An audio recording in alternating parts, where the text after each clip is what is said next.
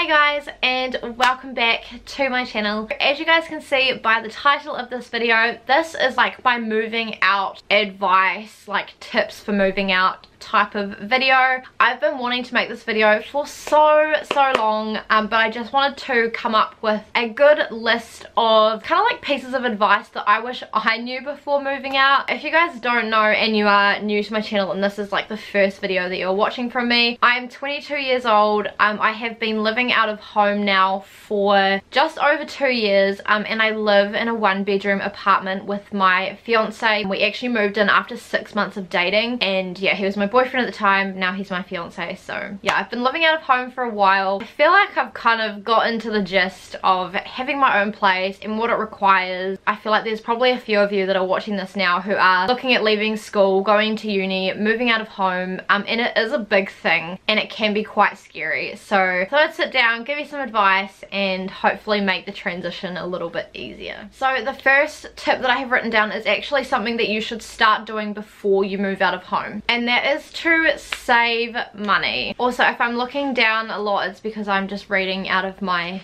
trusty YouTube book. Saving is very important for when you first move into your first home or your first apartment or your first flat, wherever you are moving. When you are actually looking at moving out for the first time, there is usually 2 upfront costs that you have to pay. One of them is your bond. So your bond is like a certain amount of money that it will cost for you to actually move to your flat, and your bond follows you wherever you go if you keep the flat in good condition. So for example, say that your bond is $1,200. I feel like that's usually about the standard amount that a bond is, no matter where you go. So if you jump to from this flat that has a 1.2 bond to a 1.4, etc., as long as you keep the flat in good condition, your bond will come back to you. So I think your bond is basically just like a kind of like a deposit that you put down, just so that if anything goes wrong with the flat or you break something, then that money comes out of that like deposit in a way, but you will get it back once you stop flatting and want to buy your own home. I mean, I'm going to talk about flatting, mostly not buying a home, because obviously I haven't bought a home yet. If you're buying a home, it's completely different. But yeah, flatting, your bond will be your biggest upfront cost, and then your second upfront cost that you will have is usually 1 or 2 weeks worth of rent. So for example, say that your rent is $250. If they want 2 weeks in advance, you will have to pay $500 upfront. That money you won't get back, but your bond you will get back. So I think my tip for saving money is to spend half of your salary and save the other half. I was doing this a lot when I lived at home, but mostly it was because I was saving up for a car. I actually moved out quite suddenly. My parents always told me to spend half and save half, and there'll be a lot of stuff that you'll have to buy as well up front for a first flat. So yeah, please save as much money as you can while you are living at home, while you are living rent free, while you are living bill free. And again, another tip that I have for prepping for moving out is to start collecting. So just have like a box, or like a big like clear container that you just put things in that you will need for when you move out. So if you see a blanket that you really like, buy it, put it in the box. If you see a toaster you really like, buy it, put it in the box. Cutlery is usually really cheap, so just buy a set of forks, put it in the box. Because if you start collecting before you move out, it makes transitioning into a flat a lot easier, because it means the amount of things that you'll have to buy when you first move out will be a lot less because you've been collecting for a while. I saw Brittany Marie started doing this before she moved out. I thought it was a great tip. I was just one of those people that just didn't do that, and I was like, oh, I'll just get it when I move out. And honestly, I wish I had started collecting earlier. If you're thinking of moving out, please start collecting. Start buying the basics so that it will cut down your initial cost of moving out. So yeah, that's any like kitchen appliances, any towels, any bedding. Great way to find cheap appliances or cheap items is op shopping. Op shops always have a good selection of kitchen things. A lot of basics go to the op shops. There are a few things I would recommend buying new. I personally usually like to buy all of my appliances brand new if I can, just so that I know that they'll work and I've got the warranty if I need it. And then obviously you can go into like your retail shops. One of my favorites, as you guys will all know if you've been on my channel for a while, is Kmart. Kmart has so many good like basics for such an affordable price. It is the perfect place to start shopping if you are renting for the first time. I hardly ever used to shop at Kmart when I was living at home, but as an adult living away from home, Kmart is like my best friend. Like, there is so much good stuff at Kmart, and it lasts a really, really long time too. Okay, so my next tip is something that you should do just before you are ready to move out, and that is to declutter. So I cannot stress this enough, how important it is to declutter before you move, because I feel like when I first moved out of home, I did do quite a big declutter of things, but now that I've been living out of home for like 2 years, I think after the first probably like few months, we decluttered so much, because usually your first flat that you're going to have isn't the biggest of places, and you're usually not going to have a lot of storage room unless you're buying a house. If you're moving out to buy a house, then it is different, because houses probably like multiple rooms, you've got cupboards, you've got this, you've got that, whereas if you move into an apartment, usually you don't have a lot of cupboard space. Yeah, decluttering everything, your clothes, what you actually own is very, very, very important. You basically just don't want to be filling your new flat with junk. If you've got a lot of stuff, it's going to make unpacking really, really difficult. Okay, the next thing I've written down is kind of like when you've been flatting for a little bit, and that is to treat yourself sometimes. So you don't want to be like going over the top with treating yourself and like spending lots and lots and lots of money. You just kind of want to buy like a few things here and there, or like a pair of shoes one week, a bag the next, or just like something that you've been wanting for a while. And if you've worked really, really hard at paying your bills and making sure they're done on time, and you've been working really, really hard, I think it is really, really important to treat yourself, whether that is even for a coffee machine and you've been saving for like a few months for one. You don't want to be paying them and all of your salary is going on bills, if that makes sense. Like, you want to have a little bit left over for yourself. The next thing I have written down is very, very important, and that is make sure you're moving out for the right reasons. So you want to make sure you can actually financially support yourself. You want to make sure that you're moving out for you and you're not moving out for a boy or a girl, or you know, you're moving because you feel like it is your time to move, not because you're being forced to by a boy or a girl, or you feel put under pressure to move out, whether that is even from your family. If you feel pressure to move out but you're not ready to, don't move. Or even like society or your friends. If all of your friends are moving out of home and you don't feel ready, you don't just have to move out because all of your friends are.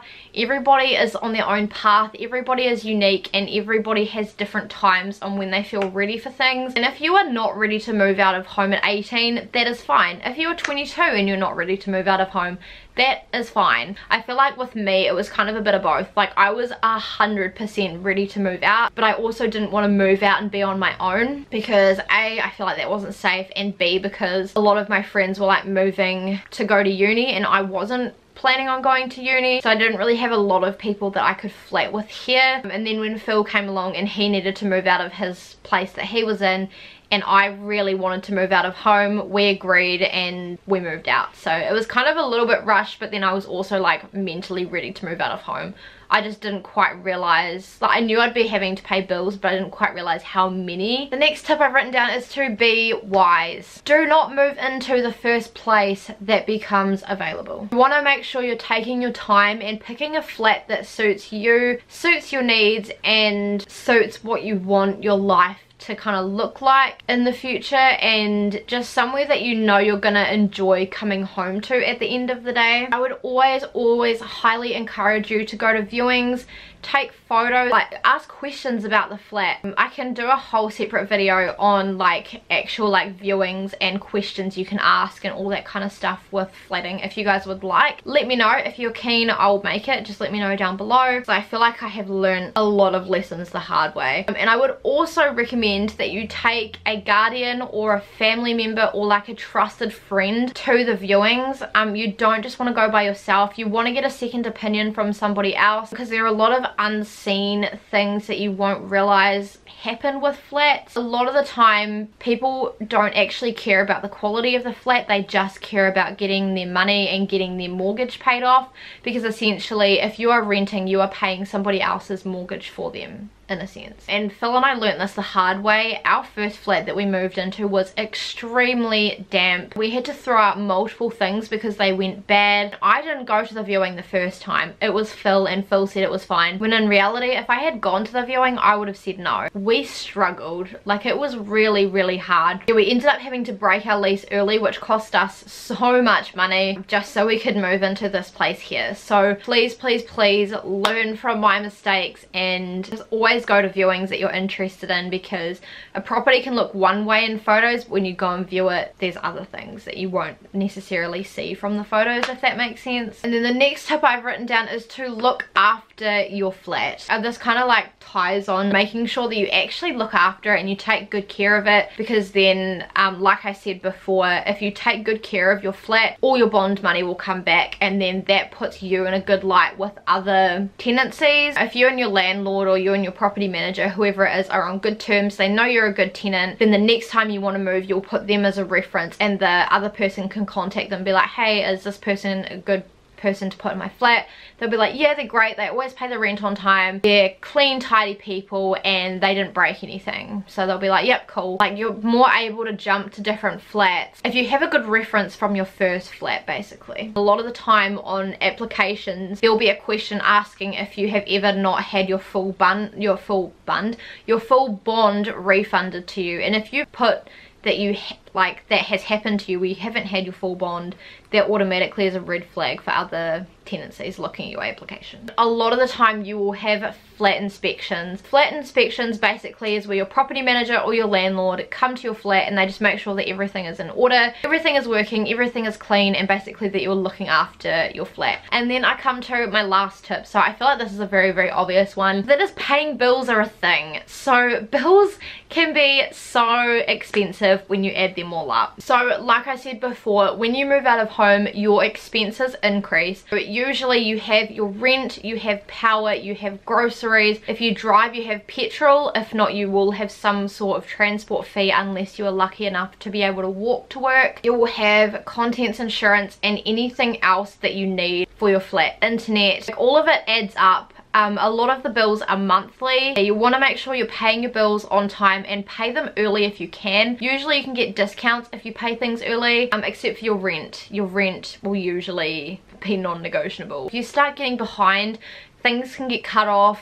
You can actually get kicked out of your flat if you don't pay rent for a certain amount of weeks, and that is not what you want. And again, that puts a bad reference on your name, so when you're trying to get other flats, it is almost impossible. I mean, I also think it is important to not have your entire salary be spent on bills, because while you may be in a really, really nice place, like living wise, if you don't have any money at the end of it to actually enjoy it and be able to go out and do things, then that's actually not fair on you. And personally, I just couldn't live like that. You can get into a lot of legal trouble if you don't pay your bills. So yeah, please pay them on time, or pay them early if you can. So there we go, guys. Those are all of my tips that I came up with for moving out of home. I really hope you guys enjoyed this video, and if you did, please give it a thumbs up and subscribe to my channel. Please turn on the notifications and check out my social media if you have not already. If there are any kind of like moving out of home related videos that you want me to film, let me know in the comments what you guys would like to see, and I can try and do some more for you guys. I feel like I've learned a lot. Like I said, I've lived out of home now for just over 2 years. I'm absolutely loving it. I love having my own space. I love being able to create my own rules. I love being able to style it exactly the way that I want it. Yeah, at the end of the day, your flat is somewhere you should enjoy coming home to, somewhere you feel safe,